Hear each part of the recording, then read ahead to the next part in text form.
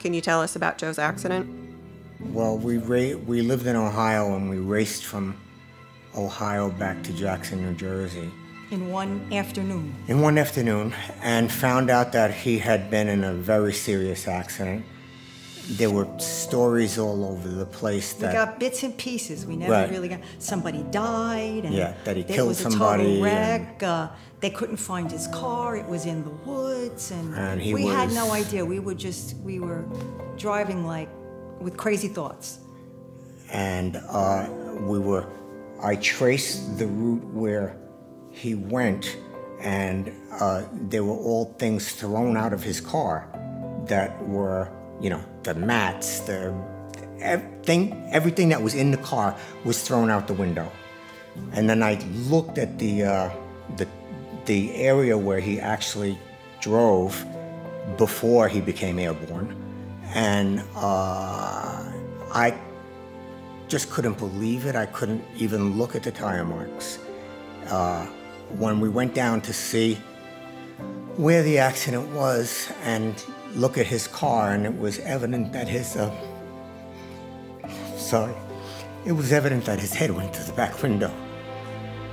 And 20 years, do you believe this?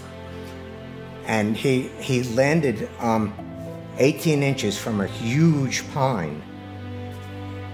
Had he been 18 inches over, we wouldn't be having this conversation. He would have been killed. It was very tough.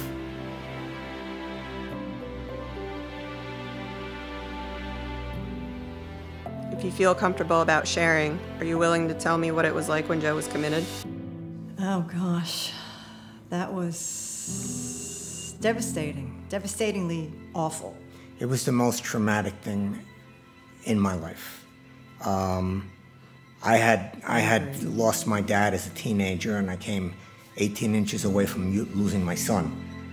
And we didn't know where to go or what to do. It was very traumatic. He could barely form sentences, you know.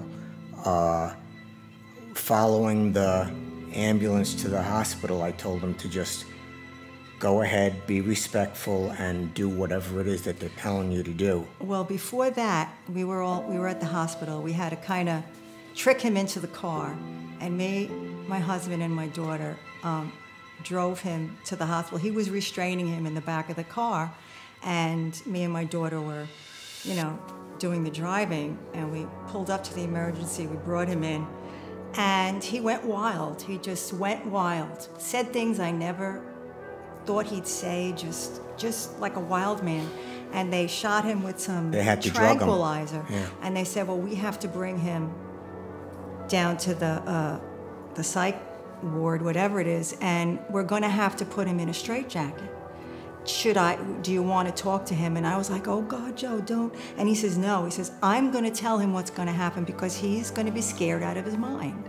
And I thought, oh, is that the right thing? And he says, yes. I'm gonna go tell him what they're gonna do and that we will be following the ambulance right behind so he, you know, doesn't feel like he's being abandoned. So in retrospect, that was the right thing to do, because then when we got there, we were able to see him and go in there with him, so he knew we were there. I mean, we couldn't be, you know, physically with him, but at least he knew we were there, so. Up until 5 years ago, I couldn't even talk about this. That's true. When people would talk about it, I would actually leave the room and cry. And if we continue on the subject, I'll probably need a box of tissues or something.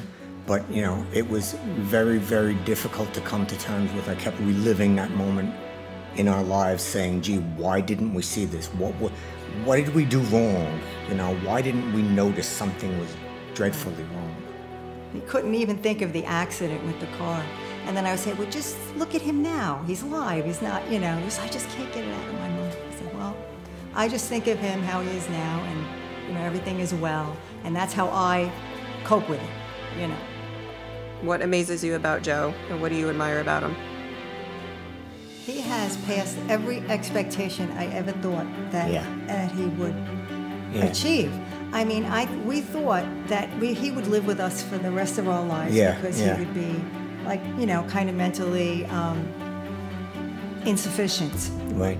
But he just He was so independent, so confident now. He met the most marvelous, wonderful girl that I think God sent her from heaven.